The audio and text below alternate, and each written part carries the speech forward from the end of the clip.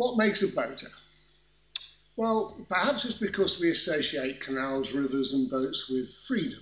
Walks on sunny days as children, our first fishing trip to an unpromising urban canal, early family holidays, all those enjoyable things that they attract us to water.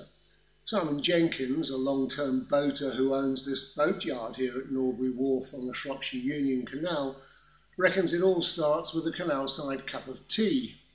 He says that if you give people what they want, they will visit the canals, enjoy them and steadily fall in love with them. And he's sure that giving people somewhere to enjoy their leisure, with nice scenery, plenty of action to look at, and somewhere to buy a drink, some food, can start a love affair with the waterways. It's certainly true that people of all ages visit the tea room here at Norbury, and they sit and they watch the boats on the wharf.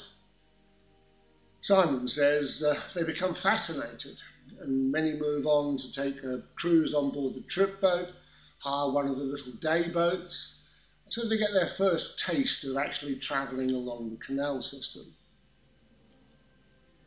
That gives them confidence that they can manage a boat on the canals, and it's surprising how many dayboat trippers move on to take one of our fleet of hire boats out for a short break or a longer holiday. By that time, they're hooked, of course, like so many of the rest of us on the waterways, and they may even go on to buy a boat themselves.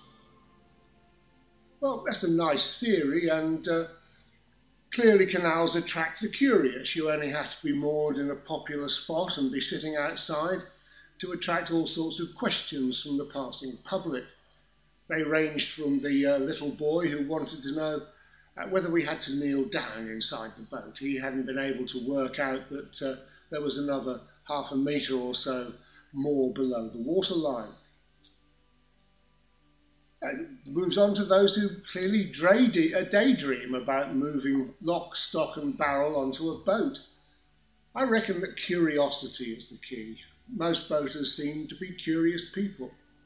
Curious about what's around the next bend, about the history of boats, the canals, about their fellow boaters and their boats, even about the wildlife that surrounds them on the waterways. It means they're keen to try new things, meet new people, travel to new places and try new experiences, even if that new experience is pushing your boat up a muddy ditch that forms one of the less well-used parts of the Birmingham Canal navigations. I suspect curiosity also makes potential boaters impulsive. After all, buying a boat's a big step and a large investment in something that can cost a lot of hard cash just to keep it available for use. Cautious people who study every worst-case scenario before making a commitment are more likely to stay walking the towpath and look at the more adventurous boaters with a little bit of envy. It's curiosity, you see. It leads you by the nose in the boating world. So, if you're wondering why you have this urge to splash out hard-earned cash on hiring a boat for a holiday or even buying one, it's probably down to a combination of things. Love of water, earlier good experiences, even a good cup of tea in a canal-side cafe, but above all, it's because you're a nosy person who wants to know what's around the next bend.